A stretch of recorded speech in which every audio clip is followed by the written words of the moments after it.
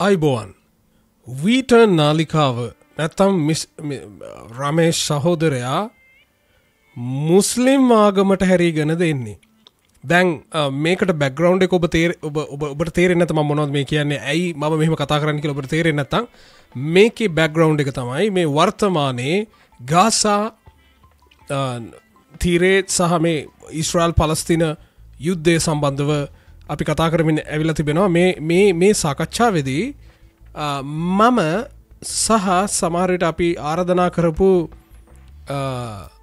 යම් මේකේ කතා කරපු අය මේ නාලිකාවේ පලස්තීනයේ මැරෙන දරුවන් හරි පලස්තීන අය වෙනුවෙන් කතා කෙරුවා කියන මේ යම් ආකාර මේ අදහස නිසා මේ නාලිකාව හෝ නැත්නම් මිස්ටර් රමේෂ් සහෝදරයා ඉස්ලාමයේ වැළඳගත්තා හා සමාන කරලා ඒ විතරක් නෙමෙයි මට කියලා තිනවා මේ නාලිකාවට මුදල් සපයන්නේ හමාස් කියලා. මේ නාලිකාවට ෆන් කරන්නේ හමාස් සහ අල් ජසීරා කියලා. එවැනි මේ අපිට මේ කතා හැදිද්දී ඔබ කල්පනා කරනද ඇතර මේ නාලිකාව නිකන් මුස්ලිම් පැත්තට යනවද? එහෙම දෙයක් වේගෙන යනවද? අපි කතා කරමු රැඳී සිටින්න.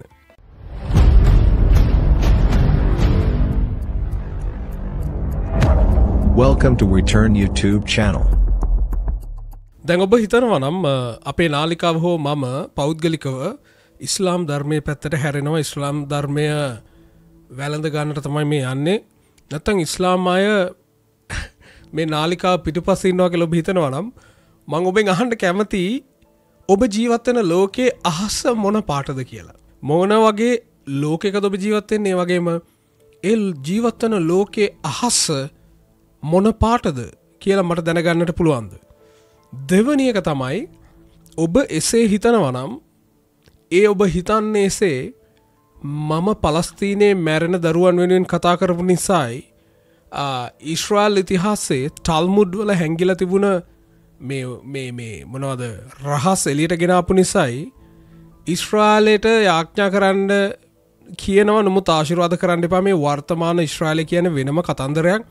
මේක දේශපාලනය මේ ක්‍රියාකර්ම මේ යුද්ධ පිටිපස්සේ තියෙන කියලා කියද්දි ඔබට ඒක හිත රෙදෙලා ඔබ අපිට ප්‍රහාර එල්ල කරනවා නම් මට අහන්නට නැවතත් තියෙන ඔබ ජීවත් වෙන ලෝකේ අහස මොන පාටද කියලා තමයි අහන්න තියෙන්නේ. දැන් මේ ඊයේ පෙරේදා වීඩියෝ එකක් ගියා අසංගත කොස්තා දේවගෙතුමා සහ තව සහෝදරෙක් සමග ඔබට මම කියන්නම් දැන් සමහර අය කියනවා මේ පැති අරගෙන ඊශ්‍රායල පැත්තේ නැතුව පලස්තීන පැත්ත අරගෙන පලස්තීනය වෙනුවෙන් කතා කරනවා ඊශ්‍රායලයේ මැරෙන දරුවෝ ගැන කතා කරන්නේ නැහැ. මෙහෙම එක කතා තියෙනවා. ඔබට දන්නවා මුලින් ඉඳලා ඔබ අපිට අහගෙන ඉන්නවා නම් අපි මුලින් ඉඳලා කතා කරපු කතා කිරුවාව. තේරෙනවද? අපි වේලාස්සන ඉඳලම ඒ ඊශ්‍රායලයේ මොනවද මේ ඒ ඇවිල්ලා ඒ මරපු ඒ මිනි මරපු උන්ට අපි කිව්වේ සත්තු කියලා. උන් මිනිස්සු නෙවෙයි.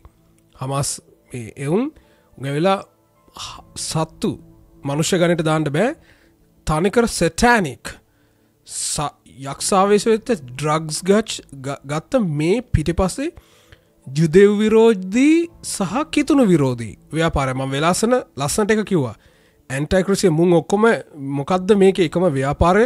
ඔබ හිතනවාද එක දවසක මේ ඔක්කොම මේ ලස්සනට මේවා මේ කිතුණුවන්ට සලකයි කියලා ඉස්සරහයි ජුදෙව්වන්ට තේ ප්‍රශ්න තියෙනවා. මම ඒක පිළිගත්ත වෙලාසන. එතකොට මේක තනිකර ඇන්ටයි ක්‍රිස්ටියන් සහ ඇන්ටයි ජූස්. මම එක වෙලාසන කිව්වා.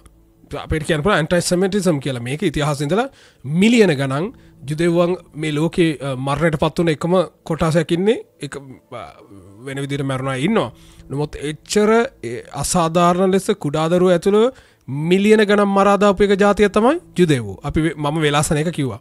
හැබැයි වර්තමානයට එද්දී ඊශ්‍රායලය කරන දේ හරිද වැරදිද කියන සාකච්ඡාවට අපි ආවා විතරක් නෙවෙයි වර්තමානයේ තියෙන ක්‍රිස්තියානි මිනිස්සු හිතන මේ හැම ඊශ්‍රායලම වෙන යුද්ධයක් වෙද්දී මොන හරි ඊශ්‍රායලයක හරි යුද්ධ මේ පහර දෙද්දී බයිබල් ප්‍රොපසිස් අරගෙන මේක තමයි වෙන්නේ දෙවියන් වහන්සේ ඊශ්‍රායලය වෙනුවෙන් සටන් කරනවාය. අර අහිංසක දරුවෝ තේරෙනවද? පලස්තීනේ තේරෙනවද ඔබ දකින්න ඇති තාත්තා කෙනෙක් දරුව 3 දෙනෙක් ඩෙඩ් බොඩිස් බෙල්ල කඩාගෙන වැටෙනවා. මැරිලා අතේ තියාගෙන එක තාත්තෙක් නෙමෙයි තාත්තලා කී දෙනෙක්ද? කෑ ගගා අඬනවා දෙවියන් වහන්සේට. එයාලගේ දෙවියන් වහන්සේට. තේරෙනවද? ඩෙඩ් බොඩිස් පුංචි ළමයි ඔබේ පවුලේ මේක වුණා නම් තේරෙයි. මුන්ට තේරෙයි. දැන් ඔය මේ උන්ට තාම තේරෙන්නේ නැති මෙන්න මේ පින්තූරෙ දිහා බලන්න. මේ පින්තූරෙ තියා හොඳට බලන්න මේ ක්‍රිස්තියානි දරුවෙක් මැරලා තියෙන්නේ. දැන් ඔන්න කිතුරුවන්ට වදී. තේරෙනවද? අර ලංකාවේ තියෙනවා මුස්ලිම් විරෝධී ආකල්පයක්. මම කියන්නේ ඒක දේශපාලඥයෝ තමයි අපේ හදවත් වලට දැම්මේ. තේරෙනවද? අපේ ඉස්සර හිටපු මහරජාලා ඔය ඔක්කොම රජාලා ලොක්කෝ තමයි අපිට මේ ඇන්ටයි මුස්ලිම් මේ ආකල්පයක් අපේ ඔලුවට දාලා තියෙන්නේ. ලංකාවේ මිනිස්සු ඉස්රායලට පක්ෂපාතී වෙන්න එක හේතුව දැන් බෞද්ධ මිනිස්සු දැන් ක්‍රිස්තියානි මිනිස්සුන්ට අපි කියමුකෝ මේ මිනිස්සු මේ ආකාර මේ මොනවද ඔය ඉගැන්වීම් වලට හවුල කියලා දැන් බෞද්ධ මිනිස්සු අපේ ඒ අය ගොඩක් මෙයා වෙන්න එයාලට ඇන්ටයි මුස්ලිම් ඉස්ලාම් වලට විරුද්ධව යම් ආකාර ඒක එක පැත්තක් අනිවාර්යෙන් ඒකේ වගකීම ගන්න ඕන දේශපාලඥයෝ. ඒක තමයි අපිට ඉන්ජෙක්ට් කරුවා ඒක. අනිත් එක මුස්ලිම් අය ඒකේ වගකීම බාර ගන්න ඕන. මම ඔබට කියන්නම් මේ ලෝකේ කිසිම ආගමක් තියනවද ඒ ආගමේ දෙයියන්ගේ නාමයෙන් වර්තමානයේ මිනි මරාගෙන යන? තේරෙනවද? ඒ දෙයියගේ නාමයේ කෑ ගහගෙන බෝම්බ පුපුරව ගන්න.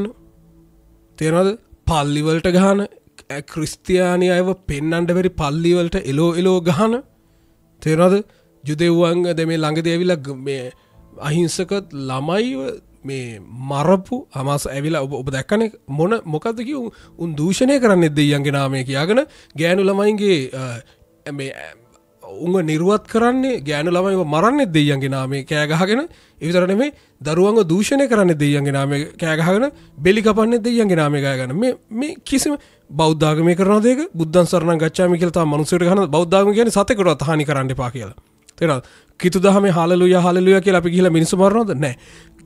බලන්න ඕනම ආගමක අවසානයේ මේ ක්‍රිස්තුස් වහන්සේ ආවට පස්සේ කිතු දහමේ මහා මේ මානුෂ්‍ය මේ මම එකයි වේලාසන මේ අර මානවවාදය ගැන මම කතා කරද්දී කිව්වා මානවවාදියා ජීවත් වුණ එකම ක්‍රිස්තුස් වහන්සේ කියලා කන්න පිට හැරෙව්වා හැමදේම. ඒ කන පිට හරවපු ක්‍රිස්තුස් වහන්සේගේ ඇස් දෙකෙන් බලලා තමයි අපි සහ මම විශේෂයෙන් මේ කතා කරුවේ පලස්තීන මේවා යුද්ධය ගැන. හැබැයි මිනිස්සු අද අපේ අය කැමති නෑ. ඇයි? පොපියුලර් අදහස තියෙනවනේ. ප්‍රසිද්ධ අදහසට කැමති අය එයාලගේ පොපියුලර් අදහසට එරෙහිව දෙයක් එද්දී ඒක අහන්න කැමති නෑ. දැන් අපි මේ අපේ වීඩියෝ යටින් දාලා තියෙන කමෙන්ට් කීපයක් බලමු. හොඳට බලමු. මෙන්න පළවෙනි එක. තුන් දෙනාම ඉනෝක පෙරේරා කියන ඉන්දික පෙරේරා කියන තුන් දෙනාම තමුන්ගේ ඥාණයෙන් දෙවියන් වහන්සේ හොයන අය. අවසාන කාලේ එන අය. අනේ අපි ඥාණයෙන් දෙවියන් වහන්සේව හොයන මේ එකක්ද අපි වීඩියෝ එකක්ද කිරුවේ? දැන් මේ වීඩියෝ එක මොකක් මේ මම ඉස්රායල ගැන කතා කරන්නේ. ප්‍රඥාවෙන් දෙවියන් වහන්සේ හොයනවා. බුද්ධිය. ඒතකොට අපිට බුද්ධිය අවශ්‍ය නැද්ද? ඉගෙනීම අවශ්‍ය නැද්ද? බුද්ධිය මොනවටද උදව් කරන්නේ? මගේ ජීවිතේ හොඳම විප්ලවය වුණ මේ තාක් දුරට තේරෙනවද? අවුරුදු ගණනාවකට ඉස්සෙල්ලා අවුරුදු 5ක් 6ක් 8ක් තුලදී මම නැවත හැරලා බලද්දී දෙවියන් වහන්සේ මගේ ජීවිතේ කරපු මහගු මහස්කම තමයි මගේ අක්‍රිය වෙලා තිබිච්ච මොලේ ක්‍රියාත්මක කිරීම.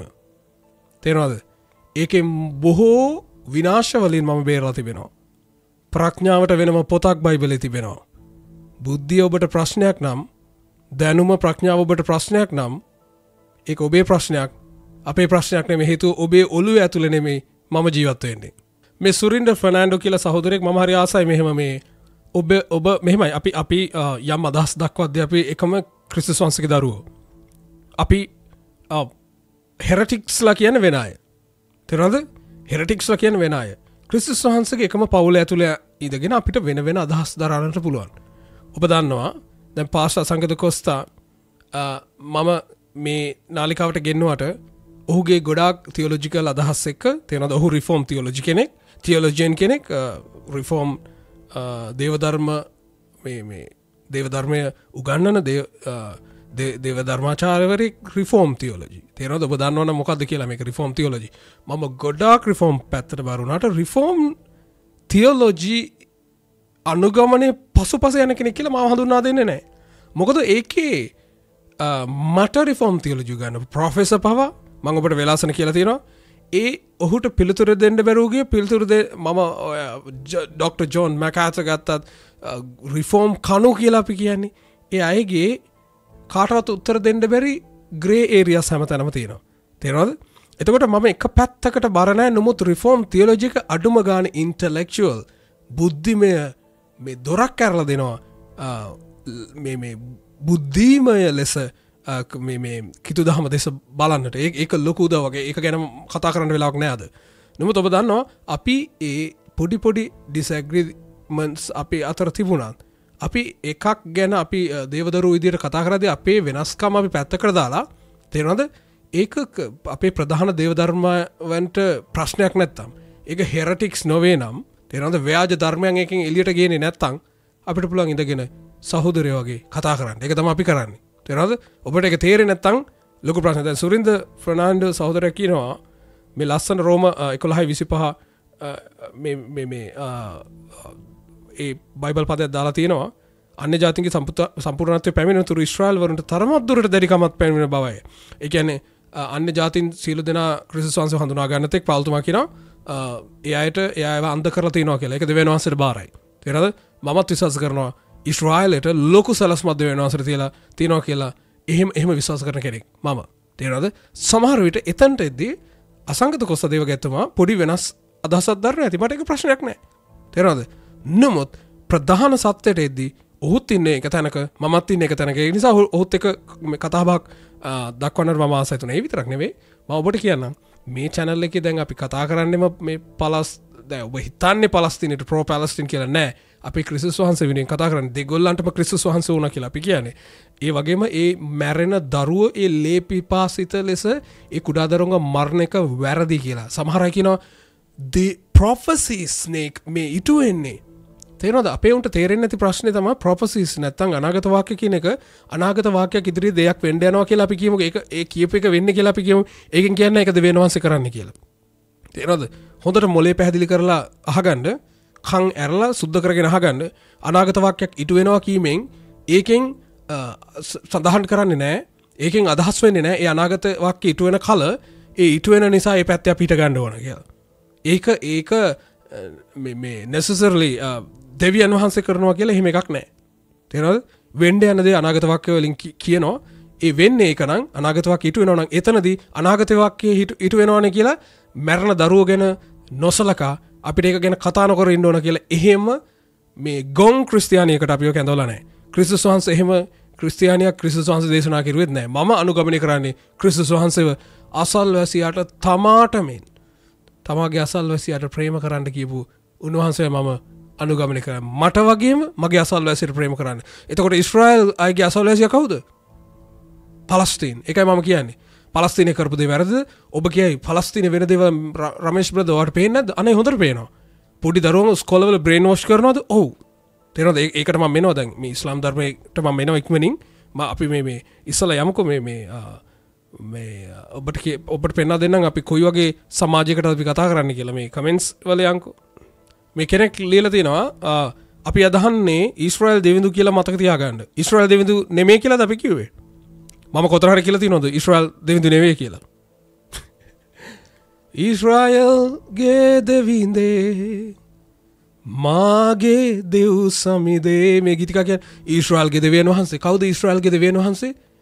අර මිශ්‍රයෙන් මිනිසුන් එළියට ඇවිල්ලා රතු මුහුද දෙබෑ කරගෙන අරගෙන ගිය ඊශ්‍රායල්ගේ දෙවියන් වහන්සේ. හැබැයි අපි කියන්නේ ඒ ඊශ්‍රායලයේ තේරෙනවද? ඒ ඊශ්‍රායල්ගේ දෙවියන් වහන්සේ අද ඊශ්‍රායලත් එක්ක ඉඳගෙන සටන් කරනවද? බෙන්ජමින් නෙතන්යාහුට දෙවියන් වහන්සේ කතා කරලා කිව්වද නුඹ ගිහිල්ලා අර මේ පහර දීපන්? තේරෙනවද? ඒ කාලේ දෙවියන් වහන්සේ ජජස්ලව නැගිටෙව්වා. ප්‍රොෆෙටවරුන්ව සටන් කරන්න නැගිටුවේ නෑ. ජජස්ලව ඒ වගේම මොසස් ජොෂුවව නැගිටෙව්වා. තේරුණාද? මේ අයට පැහැදිලි ඉන්ස්ට්‍රක්ෂන්ස් දෙවියන් වහන්සේ දුන්නා. උඹලත් එක්ක මම ඉන්නවා මමයි කැඳෙවි. දෙවියන් වහන්සේට පරණ ගිවිසුමේ ඉතාමත් පැහැදිලි කෙටි කාලීන අරමුණක් තිබුණ සමහර ජාතින්ව විනාශ කරලා දාන්න ඒ වලට හේතු ඇයි කියලා පස්සේ අපි වීඩියෝ වලින් කතා කරමු. මම කතා කරලා තියෙනවා ඉස්සරහට විශේෂ වීඩියෝ කීපයක් කරන්නට යනවා. තේරෙනවද? ඇයි උන්වහන්සේට එච්චර දරුණු වෙන්න ඕන උනේ සමහර අය. හැබැයි මේ පරණ ගිවිසුමේ ඒ වෙච්ච හැමදේම අදට අදාළ කරගන්න බැරි ඇයි යේසුස් වහන්සේ ඇවිල්ලා සියල්ල උන්වහන්සේ ෆුල්ෆිල් කෙරුවා කිව්වට සමහර ශාපයන් පරණ ගිවිසුමේ තිබිච්ච මෝසස්ගේ ව්‍යවස්ථාව ශාපයක් විදියට වියගහක් විදියට තිබුණ එක උන්වහන්සේ කන පිට හරවලා කරුණාවේ අනුග්‍රහයේ පුදුම වූ අලුත් ගිවිසුම උන්වහන්සේ අපිට ගෙනලා දුන්නා. ඒක තුල උන්වහන්සේ කිව්වේ කෙනෙක් කම්බුලට ගහනවා අනිත් පැත්ත හරවන්න. තේරෙනවද? උන්වහන්සේ කිව්වේ තේරෙනවද අර ප්‍රේමය තුලින් ලෝකෙ ජය ගන්න. ඒ වගේම නුඹලාගේ ආලෝකය තුලින් අනිත් අය නුඹලාව දැනගනි. ඒ විතරක් නෙමෙයි කඩුවක් අදින්නා කඩුවෙම විනාශ වේ. ඒ විතරක් නෙමෙයි තමාට මෙන් තමාගේ අසල්වැසියට ප්‍රේම කරන්න විතරක් නෙවෙයි. උන්වහන්සේ කිව්වා ප්‍රේමය දෙවියන් වහන්සේ නුඹලත් අනිත් අයට ප්‍රේම කළ යුතුයි කියලා. ජේසුස් වහන්සේ ගැන කතා කරද්දි මිනිසුන්ට කිතුණු නෝනායටත් මතක් වෙන්නේ මොකද්ද? ප්‍රේමය. ප්‍රේමය ජේසු කියද්දිම ප්‍රේමය මතක් වෙන්නේ. තේරෙනවද නේද? ප්‍රේමයේ දෙවියන් වහන්සේ උන්වහන්සේ අද අපිට උන්වහන්සේ අනකරපු දේ වෙනයි. ඒ නිසා මම වේලාසන කිව්වේ පරණ ගිවිසුමේ එක එක අයව අරගෙන තේරෙනවද? ඒ පරණ ගිවිසුමේ අයට දෙවියන් වහන්සේ පැහැදිලි උන්වහන්සේ හඬකින් කතා කරලා කිව්වා මේක උඹ ගිහලා කරපන්. එයා ගිහලා කෙරුවා. දැන් බෙන්ජමින් නෙතන්යාහුට කතා කරලා දෙවියන් වහන්සේ කිව්වද මේක කරන්න? මම නුඹත් එක්ක සිටුවේ නුඹ සටන් කරමි කියලා. උන්ට ඕන දේවල් ඕන වෙලාවෙදි කරද්දී ඔබ හිතනවා දෙවියන් වහන්සේ යාලත් එක්ක ඉඳලා ෆයිට් කරනවා කියලා. අර දරුවෝ තේරෙනවද? දසදහස් ගණන් දරුවෝ ගාසා තීරේ මැරිලා වැටලා ඉන්නවා. තේරෙනවද? ඔබ හිතනවාද ඒ දෙවියන් වහන්සේ කරන්න කියලා? දැන් එතකොට අහන්නේ අපේ උන් කොච්චර මෝඩද කියනවා නම් මං කොච්චර කිව්වද? සත්තු තමයි මේ හමාස් මේ ඒ උන් ගිහිල්ලා මැරුවේ ඊශ්‍රායලය කියලා මම කියන්න තව තහන. ඒතර හමාස් කරපු එක හරිද? දැන් අපි කොච්චර කිව්වද ඒක වැරදි කියලා? තේරෙනවද? ඒකෙන් අපි කියන්නේ නැහැ කවදාවත්. තේරෙනවද? මෙච්චර අන්තයට යන්න ඕන කියලා. මම වේලාසන කිව්වා ඊශ්‍රායල් දේශයට ඔවුන්ට ඕන රැක ගැනීමේ ආරක්ෂා කිරීමේ පරම අයිතිය තිබෙනවා. ඔවුන්ට තියෙන පරම අයිතිය. තේරෙනවද? ඒක ඊශ්‍රායල් දේශයට විතර නෙවෙයි අපිට පෞද්ගලිකව අපිටත් තියෙනවා. self defense කියන එක. හැබැයි කවදාවත් මෙවැනි විනාශයක් කරන්නට ක්‍රිස්තුස් වහන්සේ නම් කවදාවත් අනුමත කරන්නේ නැහැ. කෙනෙක් කියමුක හරි මේ වෙන්නේ පරණ ගිවිසුමේ දුන්නා වූ අනාගත වාක්‍යයක ඉටුවීමක් කියලා මම අහන්නේ. අනාගත වාක්‍යයක ඉටුවීමක් කියන්නේ අනාගත වාක්‍ය කරන්නේ දෙවියන් වහන්සේ කියලාද? ඔබෙන් අහන්නේ. අනාගත වාක්‍යයක් ඉටුවෙද්දී ඉස්සරහට මෙහෙම එන්න යනවා කියලා. යේසුස් වහන්සේ කිව්වා නුඹලා එක කාලයක එන්න යනවා මේ කිරි නොදුන් තන් ආශිර්වාද මේ ලද්දයි කියන කාලයකට එන්න යනවා කියලා. තේරුණාද? එතකොට ඒ දෙවියන් වහන්සේ දෙක කරන්නේ. ඉස්සරහට වෙන්න තියෙන දේවල් දෙවියන් වහන්සේ කිව්වා වෙන්න යනවා කියලා. මොකද ඒක මිනිසුන්ගේ පාපේ මිනිස්සු වැටලා තියෙන තත්ත්වේ නිසා. හැබැයි දෙවියන් වහන්සේ කවදාවත් කිව්වේ නැහැ. මොකද්ද? ඒක මම කරන්නේ කියලා. ඒ දරුවන්ව මරන්නේ දෙවියන් වහන්සේ කියලා ඔබ හිතාන ඉන්නවනම් මේ මිනිස්සුත් එක්ක සටන් කරන්නේ දෙවියන් වහන්සේ කියලා හිතා ඉන්නවනම් ඔබ අදහන්නේ ක්‍රිස්තුස් වහන්සේ නෙමෙයි ඔබ ඉන්නේ කල්ට් එකක. හිතරි දෙයි මේක කියනවාට කල්ට් එකක ඔබ ඉන්නේ. තේරෙනවද? ඔය අපිට විරුද්ධව කතා කරන භාගයට භාගයක් Facebook වල ගිහලා ඔබ බැලුවොත් උන්ට කතා කරන්න දන්නෙත් නැහැ. මුන් කිතුනෝ යේසුස් වහන්සේව අනුගමනය කරන ක්‍රිස්තියානියෙන්ද මෙවුන්. මෙවුන් බෞතිස්මේ වෙච්ච උන් කොහොමද දන්නවද මේ Facebook වල කතා කරන්නේ තම්බියා හම්බයා මේ වචන පාවිච්චි කරන කතා කරන උන් තමයි මේ අපිට ගණ කරන ඔබ ක්‍රිස්තුස් වහන්සේව අනුගමනය කරන්නේ. ඔබ රේසිස්ට් කෙනෙක්. ඔබ වර්ගවාදියෙක්. ඔබ ඉස්ලාම් ධර්මයේ මුස්ලිම් මිනිසුන්ට වෛර කරන කෙනෙක්. ඒකට ක්‍රිස්තුස් වහන්සේව අමුණ ගන්න එපා. තේරුණාද? ඔබට උදව්ව අවශ්‍යයි. ඔබට සයිකොලොජිකල් මේ මානසික ප්‍රශ්නයක් තියෙනවා ඔබට. ඒ උදව්ව ඔබට අවශ්‍යයි. ඒක අරගන්න ක්‍රිස්තුස් වහන්සේ ඇදලා ගන්න එපා. මං මේක බලන කිතුණු නොවන මේ ඉඳලා කමෙන්ට් එකක් දාන අයට කියනවා. තේරුණාද? ක්‍රිස්තියානිය කියන්නේ මේ කිතුණෝ නෙවෙයි. තේරුණාද? ක්‍රිස්තියානිය කියන්නේ කිතුණෝ නෙවෙයි. ක්‍රිස්තියානිය කියන්නේ ක්‍රිස්තුස් වහන්සේ. කිතුණෝ එකෙක්වත් පර්ෆෙක්ට් නැහැ. සම්පූර්ණ කෙනෙක් කිසිම කෙනෙක් නැහැ. ඒ නිසා අසම්පූර්ණ කිතුණුවන්ව බල මේ ක්‍රිස්තියානිය කියලා ඔබ සමහරට තීරණය කෙරුවොත් නෑ. ක්‍රිස්තියානිය කියන්නේ එක පුද්ගලයෙක්. ක්‍රිස්තුස් වහන්සේ. තේරුණාද? උන්වහන්සේ විතරයි සම්පූර්ණ. ඒ නිසා කවදාවත් උන්වහන්සේ අනුගමනය කරන අයගෙන් සම්පූර්ණ මේක බලපෑම. ඒ නිසා එයා වැරදි දේවල් කරද්දී යාලා මෝඩ දේවල් කියද්දී ගොබ්බ දේවල් කරද්දී මෝඩ දේවල් කරද්දී ඒකෙන් කවදාවත් කියන්නේ ක්‍රිස්තුස් වහන්සේගේ ක්‍රිස්තියානිය එකයි කියලා. මේක තමයි වැරදිලා තියෙන ඉතිහාසෙ ඉඳලාම. කිතුණුව කරන දේවල් බලලා ඒක ක්‍රිස්තියානියයි කියලා ඉන්ටර්ප්‍රීට් කරන්න යනවා. දැන් වර්තමානයේ වගේ ගොඩක් අය හිතනවා කිතුණුව කොච්චර නපුරුද. අර දරුවෝ මැරෙන කිසිම දෙයක් උන්ගේ Facebook වල ෂෙයා කරන්නේ නැහැ. ඇන්ටයි පැලස්ටයින් විතරයි. මුස්ලිම් අයට විරුද්ධව විතරයි උන් කටයුතු කරන්නේ. ඊශ්‍රායලෙත් එක ඉන්නවා කියලා ඔබ හිතනවාද? ඒ කිතුණුව නෙමෙයි. ක්‍රිස්තුස් වහන්සේ හිටියනම් උන්වහන්සේ ඒක කරන්නේ නැහැ. තේරෙනවද? ඒ නිසා කිතුණුව කරන හැමදේම ක්‍රිස්තියානිය රිප්‍රසන්ට් කරන්නේ නැහැ.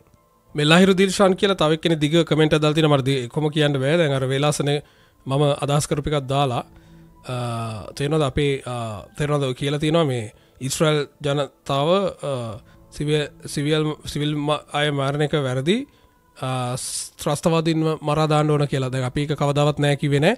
ත්‍රස්තවාදීන්ව මරා දාන්න විශේෂ ක්‍රම තිබෙනවා. තේරෙනවද? ඔහේ බෝම්බ ගහන්න ඕනේ නැහැ. තේරෙනවද? ඊශ්‍රායල් වගේ රටකට ඒක කරනවා නම් කරන්න පුළුවන් ඉතාමත් සීරුවෙන්. තේරෙනවද නේද? ඒක කරන්න පුළුවන්. එතකොට එක්කෙනෙක් දෙන්නෙක් සිවිල් වැසිය මැරෙනවද? තේරෙනවද? LTTව මරන්න යද්දී අපේ හමුදාව පුළුවන් තරම් මානුෂිකව මේ වැඩේ කෙරුවා. තේරෙනවද? පුළුවන් තරම් උත්සාහ කෙරුවා මානුෂිකව කරන්න. තේරෙනවද නේද?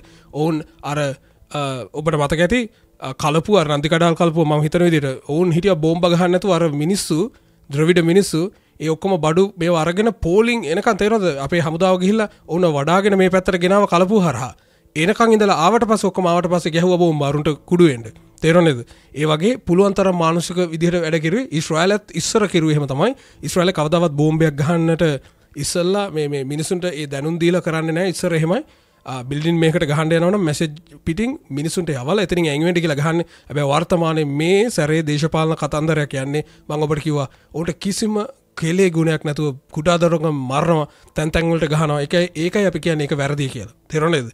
නැතුව වෙන අදහසක් අපි දරන්නේ මේ ජුදෙව් විරෝධී එහෙම ලෙඩ අපිට නැහැ. තේරුණාද? ඔබ තේරුම් ගන්න. මේ ජෝන් ෆර්නැන්ඩෝ කියලා කෙනෙක් කියලා දෙනවා ඔබලා ගැලපෙන්නේ නැති බොළඳ සංවාදය නිසා තමුන්ට ලැජ්ජාවට පත් වෙන්න. දැන් මේකට කියන්නේ මේ තර්ක ශාස්ත්‍රය ඔබ ඉගෙනගෙන තියෙනවා. තර්ක ශාස්ත්‍රය කියන්නේ මේකට මේ ad hominem attacks කියලා. තේරෙනවද? ඔබේ චරිතයට ගහනවා. අපි යම් දේවල් අරගෙන ඉතිහාසයෙන් අරගෙන තර්කානුකූලව ඉදිරිපත් කරද්දී ඔබේ තර්කයට පිළිතුරු දෙනවා වෙනකොට ඔබේ චරිතයට ගහනවා. ඒක තමයි කියන්නේ ad hominem attacks කියලා. තේරෙනවද? මේ එකෙක්වත් බොහෝ කතා කරන අයට තේරෙනවද? දේවචනෙන් අරගෙන මේකයි බලන්නකො බ්‍රදර්. මෙතන සඳහන් වෙන්නේ මෙහෙමයි. ඒක නිසා තේරෙනවද? අර පොපියුලර් එදා ඉඳලා විශ්වාස කරපු මෙයා ඒ විශ්වාස කරපු එකට එරෙහිව යම් දෙයක් අපි ඉදිරිපත් කරද්දී එයාට හිතරේ දෙනවා. දැන් බලන්න මේ වගේ සමාජයට කොහොමද සත්‍ය පැහැදිලි කරලා දෙන්නේ කියලා. ඔවුන්ට දැනගන්න ඕනේ සත්‍යද? දැන් මම කියන්නේ මේ අපි දරන ස්ටෑන්ස් එක නිවැරදිම කියලා. තේරෙනවද? මම ඒකයි කියන්නේ ඉස්සරහට මම කැඳවන්න යනවා ඊශ්‍රායලයේ පැත්තට සපෝට් කරන කෙනෙක් මේ නාලිකාවට. සපෝට් කියන්නේ එතුමා දරන්නේ වෙනම අදහසක්. එතකොට ඔබට පුළුවන් බැලන්ස් එකේ මේ අදහසටත් ඇහුම්කන් දෙන්න අර අදහසටත් ඇහුම්කන් දෙන්න. ඒක තමයි මම වේලාසන ප්ලෑන් කරුවේ. එතුමාගෙන් ප්‍රශ්න අහලා එතුමා ඒ channel එකේ යම් වීඩියෝ එකක් කරලා එනවා කියලා කිව්වා. එතකොට අදහස් දෙකකටම අපේ channel එකේ ඉඩ තියෙනවා. එතකොට ඔබට කීරලා බලන්න පුළුවන් මේකේ අදහස අරකේ අදහස බුද්ධිමත්. ගොඩක් මිනිස්සු අපිව බලන්නේ බුද්ධිමත්ව. ඕන් කමෙන්ට් කරන්නේ මේ පැහැදිලි පුංචි තේරෙනවද? මේ සීමිත කොටාසයක් තමයි මෙහෙම මේ කිසිම පදනමක් නැති මැසේජ් දාන්නේ.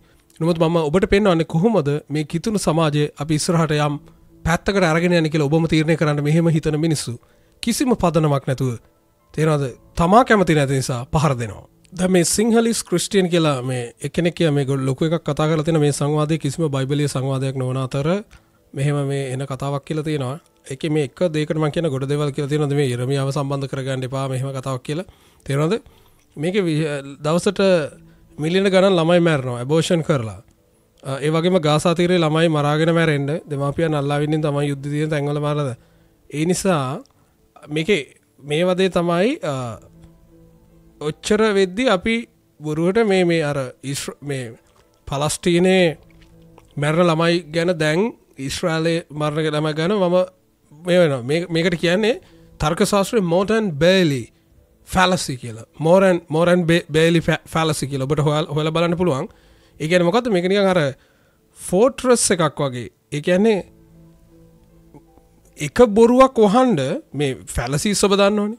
ඒ කියන්නේ තර්ක ශාස්ත්‍රයේ fallacies ඔබ දන්නවා මොනවද මේ fallacies කියලා.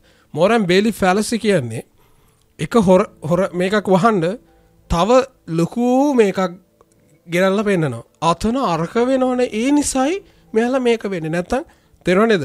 කවදාවත් ඊශ්‍රායලට අයිතියක් නැහැ සිවිලියන්ස්ලා මරන්න. තේරෙනවද? ත්‍රස්තවාදීනෝ එලෝ ඔහු පහර දිය යුතුයි. තේරෙනවද? ත්‍රස්තවාදීනෝ එලෝ පහර දියගේ හමාස් අත්තු ගාලා දාන්න ඕන මේ ඔලෙවෙන්. අනිවාර්යයි. හැබැයි අහිංසක සිවිලියන්ස්ලට මේ අතින් බෝම්බ හැමතැනින්ම ගහලා කුඩා දරුවෝ තාත්තලා වේයයිනක් මේ අතේ දරුවෝ මැරිච්ච දරුවන්ව වඩාගෙන ඉන්නවා. මම පෙන්නවා වගේ කිතුණු දරුවොත් මැරලා තියෙනවා එතන. ඔබට කිසිම හදවතේ මේකක් නැත්තම් ඒ ගැන ඔබ අදහන්නේ ජේසුස් වහන්සේද කියලා මට ප්‍රශ්නයක් තියෙනවා. ඒකයි මට තියෙන එකම ප්‍රශ්නේ. දැන් මේ තව දෙයක් තියෙනවා. ඇත්තටම මම අසංගත කොස්තාගේ ගැනීම අහලා තියෙනවා. මොහොත තියෙන ලොකුම සරණ පාස්ටර් රාමචන්ද්‍රන් එක්ක දෙන්නම නුවරනේ කියලා.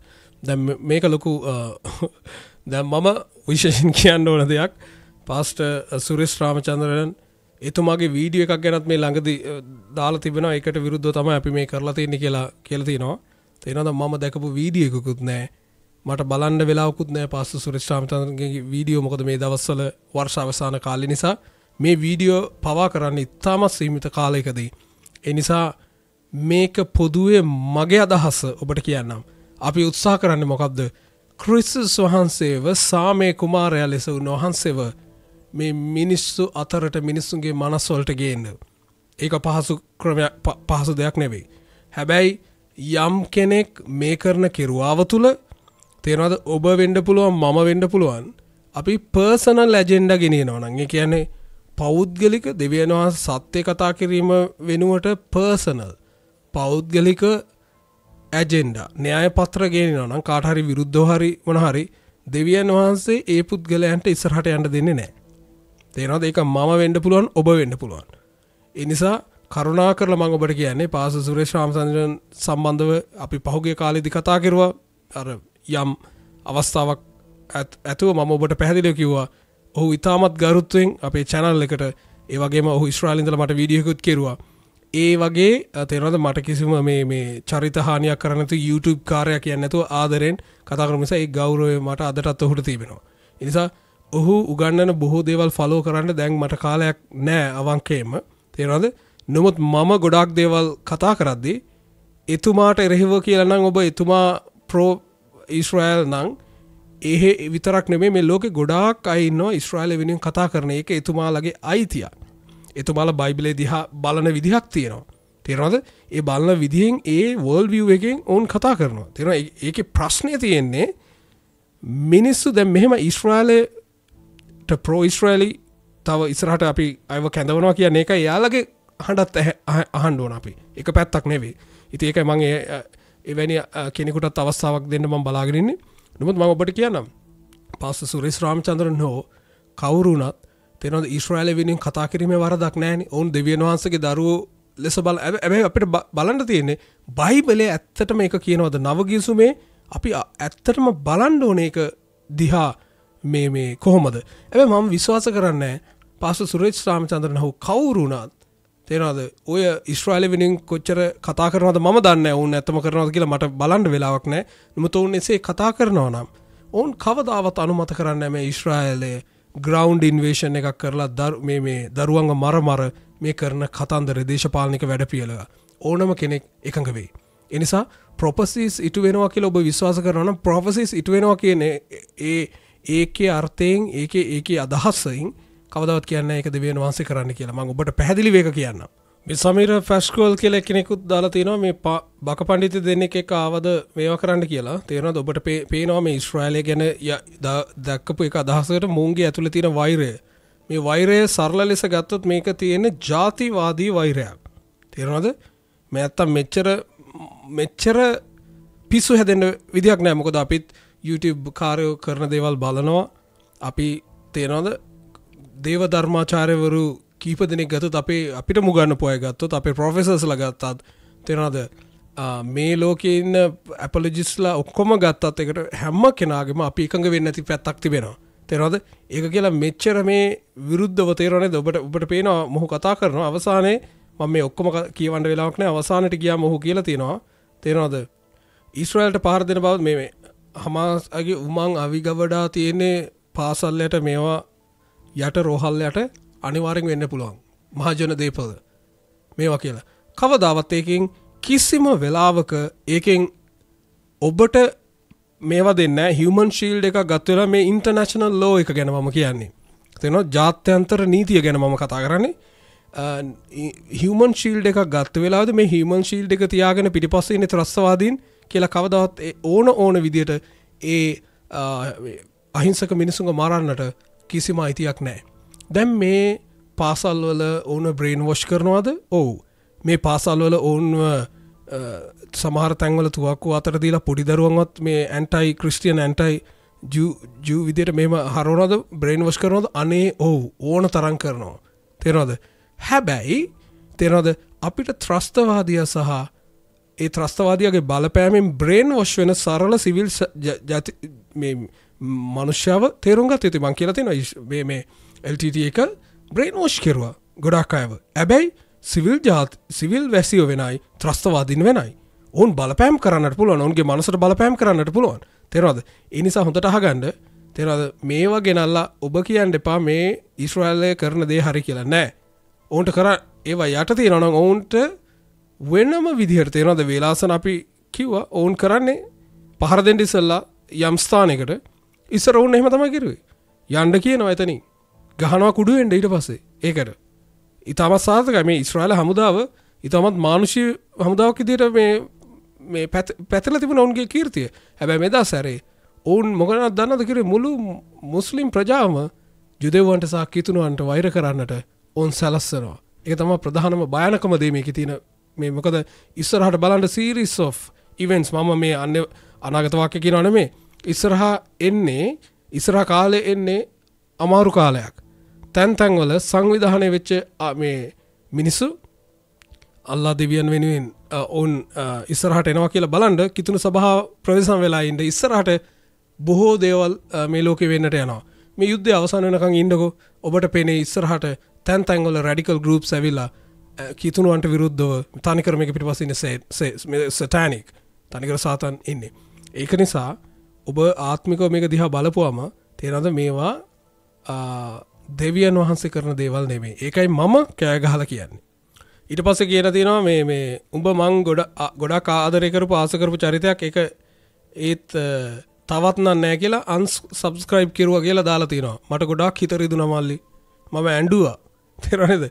ඔයාලා වගේ වර්ගවාදී තේරෙනවද? මොලේ කොලොප්පන් වෙච්ච මිනිස්සු තේරෙනවද? ඔයාලා වගේ ඩයල් ක්‍රිස්තුස් වහන්සේ කියන නම දරාගෙන එක ජාතිකට වෛර කරගෙන කියන සිංහලේ නොතේරෙන ඔබලා වගේ අය අපේ channel එකේ ඉන්නවට වැඩිය අනේකම හොඳයි. තේරෙනවද? පැහැදිලිව මම කියන්නේ. දැන් මේ කමෙන්ට්ස් ගැන කතා කරන්න වෙලාවක් නැහැ. නමුත් ඔබට මම කියන්නම්. තේරෙනවද? ඉස්ලාම් ධර්මය ගැන මම දරන අදහස මොකද දන්නවද? මං කිව්වා වගේ මේ ලෝකේ එකම ආගමකවත් නැහැ. ඔවුන්ගේ දෙවියන්ගේ නාමෙන් මෙච්චර මිනි මරන. කියන්න පුළුවන් මේ අය ත්‍රස්තවාදී අපේ ආගමේ නෙවෙයි කියලා.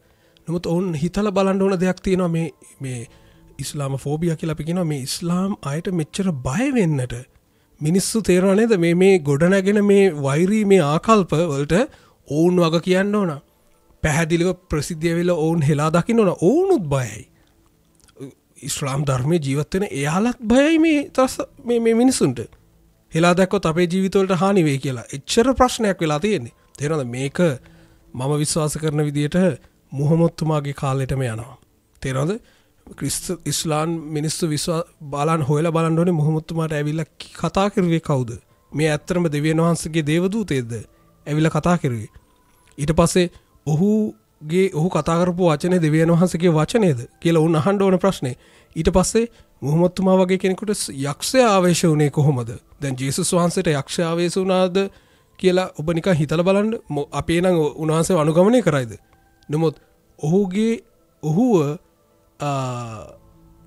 එක තැනක යක්ෂාව වෙස වෙලා යක්ෂයාගේ ඉන්ෆ්ලුවන්ස් එකෙන් ඔහු කතා කරනවා තේරෙනවද ඒක මේ කුරානේ ලියවිලා තිබෙනවා ඉතින් මම ඔබට කියන්නේ ඉස්ලාම් ධර්මයේ සංස්කෘතිය වශයෙන් ගත්තම ඉතාමත් සුන්දරයි ඔබ යාලත් එක්ක ඉන්නවා නම් ඒ මිනිස්සුන්ව විසිට් කරනවා නම් ඒ රටවලට යනවා නම් ඉස්ලාමීය රටවලට ඉතාමත් සුන්දරයි සමහර දේවල් හැබැයි ඔවුන් පවා දකින්න ලොකු විනාශකාරී දෙයක් තිබෙනවා තේරෙනවද ඔවුන්ගෙන් ජේසුස් වහන්සේව හංගලා තියෙන ගොඩක් මට ඒකයි දුක සාමේ කුමාරයා මේ ලෝකෙට සාමේ ගෙනාපු ජේසුස් වහන්සේව ඔය ඔක්කොටම ඕන පලස්තීනයටත් ඕන ඊශ්‍රායලටත් ඕන ඒකයි මම මුල ඉඳලම ඒක එහෙසේ කිව්වේ මේ දෙගොල්ලන්ටම ඕන තේරෙනවද ඔවුන් පොඩ්ඩක් හිතලා බලන්න මොකක්ද මේ ඇයි මිනි මරාගෙන ලේ පිපාසිත ලෙස මේ අපේ දෙවියන්ගේ නාමයෙන් මිනිස්සු මරාගෙන යන උන්ට මොකක්ද මේක කොහෙද වැරදුනේ කියලා ඕන් හොල බලන්න මම අවංකව කියන්නේ තේරෙනවද අවංකව කියලා බලන්න ඒක මුස්ලිම් අයගේ ඕන් කළ යුතු දෙයක් හැබැයි අපිට කවදාවත් මෙහෙම ත්‍රස්තවාදීන් ඉන්නවා. කිතුනුවන් අපිට ලොකුවට වෛර කරනවා. අපිව මරන්න හොයන. දැන් හමාස් එකේ ලොක්ක මොනවද කිව්වේ? ඔහුගේ කතාවේ සාරාංශය මොකද්ද?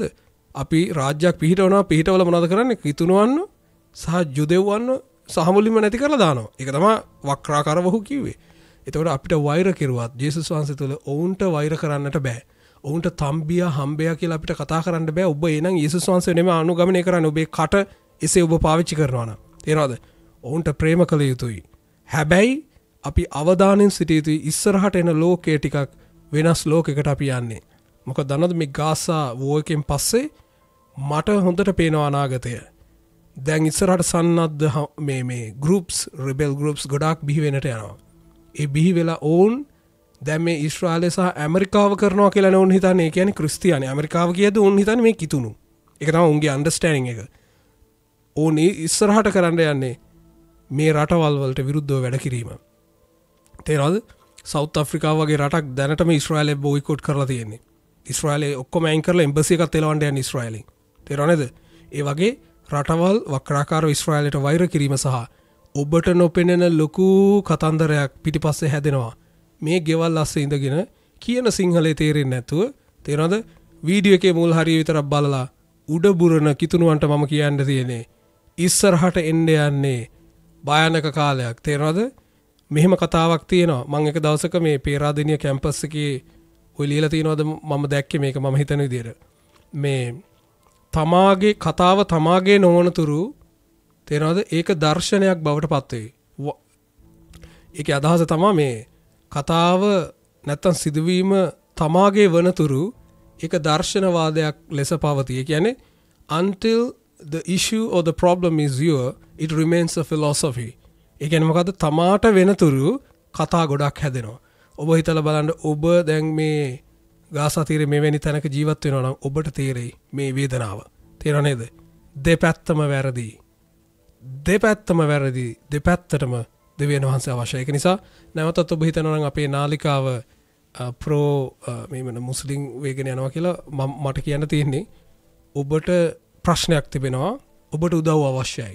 තේරෙනවද? අපි පැහැදිලිව කියලා තියෙනවා ඉස්ලාම් ධර්මයේ අපි ආදරය කරනවා. ඒකේ සමහර මූලික ඉගැන්වීම් වල අපි කියන පිලර්ස් කියලා 5 පිලර්ස් තියෙනවා යාලට. ඒක කණුවල දිලිඳුන්ට දන් දීම. මේ වගේ ගොඩාක් වටිනා දේවල් උන්ගේ තියෙනවා ඒ සංස්කෘතියේ. හැබැයි ෆන්ඩමෙන්ටලි ප්‍රධාන ලෙස ගත්තම ඉස්ලාම් ධර්මයේ ලොකු අවුල් රාශියක් තියෙනවා. ඒ අවුල් රාශිය අද වෙන විට ඔවුන්ගේ දෙයියන්ගේ නාමෙන් කෑ ගහගෙන මිනිස්සු බඩදරු අම්මලගේ බඩවල් කපන තැනට තේරෙනවද? විනාශ කරන මේ ෆිලොසොෆි මේ හැම පැත්තම සැඟෙලව ඉන්න නපුරාව උන් දැක්කොත් ඒ වගේම ඒ ලේ හැලීම් වලට ඒ නපුරුකමට ඒක පිටිපස්සේ ඉන්න සතුරාව උන් දකින්නට ඕන. තේරෙනවද? ඒ විතරක් නෙවෙයි. ඔවුන් දකින්නට ඕන ක්‍රිස්තුස් වහන්සේව ඔවුන්ගෙන් සැඟවිලා කියලා. ඒකයි මම ඔවුන් දිහා බලන විදිය. නිසා මම මුස්ලිම් අයට වෛර කරනවද? නැහැ. කවදාවත් නැහැ. හැබැයි මුස්ලිම් අය අපි දිහා 아무තු විදියට බලනවද? වෙන්නට පුළුවන්. නමුත් ඔවුන්ට ප්‍රේම කරන අතර, ඔවුන් ගැන යාඥා කරන අතර ඔවුන්ට උදව් අවශ්‍යයි කියලත් මම පෞද්ගලිකව විශ්වාස කරනවා. මම මෙච්චරලා ඔබට කිව්වේ තේරෙනවද? අපේ ව්‍යායාමය ඔබ තේරුම් ගත්තා හෝ තේරුම් නොගත්තා හෝ තේරෙනවද? කිසිම කෙනෙක්ගේ හදවත දිනා ගන්නවත් ඔබේ වටිනා කමෙන්ට් එක අරගෙන මොනවද මේ ඔබගේ ප්‍රයිසස් ඔබගේ හොඳ වචන අරගෙන එහෙම දෙයක් නෙමෙයි. මේ සත්‍ය පිටපස මේ දුවන ගමනේ හොයන ගමනේ මගේ බලාපොරොත්තුව නම් සත්‍යයයි. ඒක පිටුපස දෙවීම, ඒක වෙනුවෙන් කැපවීමයි. එතකොට ඒක වෙනුවෙන් කැප වෙද්දී සමහර අයගේ හිත රිදෙනවා, තරහ යනවා, ප්‍රශ්නයක් නැහැ. ඒක බලාපොරොත්තුෙන් තමයි අපි මේවා කරන්නේ. තේරෙනවද? නමුත් මම ඔබට කියන්නම් මාර්ගයද සත්‍යද ජීවනයේද මම මේ කියපු දෙවියන් වහන්සේ උන්වහන්සේට තව එකක් තමයි Prince of Peace සමාදානයේ කුමාරයා. යුදෙව්ව උන්වහන්සේව ප්‍රතික්ෂේප කරන්න ඒ කරුණක් තමයි ඔවුන් බලාපොරොත්තු වුණ දේශපාලනික සමාදානයේ ජේසුස් වහන්සේ ගෙනාපු නැති නිසා. ඒක තමයි ප්‍රධානම දේ. ඔවුන් කියනවා මෙසායාගේ තියෙන ප්‍රොපොසිස් ඒ වගේ කෙනෙක් මෙසායා ඇවිල්ලා ඒකයි කරන්න කියලා. උන්වහන්සේ සමාදානයේ කුමාරයා කියපේක උන්ට අමතක වෙලා තියෙනවා. අද මේ සමාදානයේ ක්‍රිස්තුස් වහන්සේව බකට් එකට දාන්න නැතුව කාපට් එක යටට දාන්න නැතුව උන්වහන්සේ කියපු දේ මේ ලෝකේ පිළිගත්තොත් කිතුනොත් පිළිගත්තොත් මේ ඊශ්‍රායලයේ දිනනකම් බලාගෙන ඉන්න මේ කිතුනෝ අන්න උන්වහන්සේගේ සමාදානය සුවය හැම පැත්තටම එනවා. ඊශ්‍රායලයේ දෙවියන් වහන්සේට සුව කරන්න පුළුවන් ඒ ලෑන්ඩ් එක ඒ දේශය උන්වහන්සේට සුව කරන්න පුළුවන් ආරක්ෂා කරන්නට පුළුවන්. ඒ වගේම උන්වහන්සේගේ බලාපොරොත්තුව පලස්තීනයේ ඉන්න මිනිස්සුත් උන්වහන්සේව දැනගන්න එක. ඒ විතරක් නෙමේ මේ අහිංසක ජීවිත බිලිවීම මරණයට පත්වීම උන්වහන්සේගේ කැමැත්ත නෙමෙයි. ඒතකොට රමේෂ් බ්‍රදර් මුස්ලිම් ධර්මයට ගිහිලාද? අනේ නෑ. මම ඕන්න පල්ලෙහාට දානව නෙවෙයි. නමුත් ඒකේ ලොකු වැරදීමක් තිබෙනවා. වැරදිලා පැටලිච්ච තැනක් තියෙනවා. ඒක ලෙහා ගන්නට උත්සාහ කරන්න ඕනේ මුස්ලිම් අය අපි නෙවෙයි. ඉතින් ඔබේ අදහස් පල්ලෙන් කමෙන්ට් කරන්න මෙච්චරල ඔබ අපි අහගෙන හිටියනම් ගොඩක් ස්තුතියි. අපි නැවත හමු වෙනතුරු ඔබට ජෙස්පිටයි.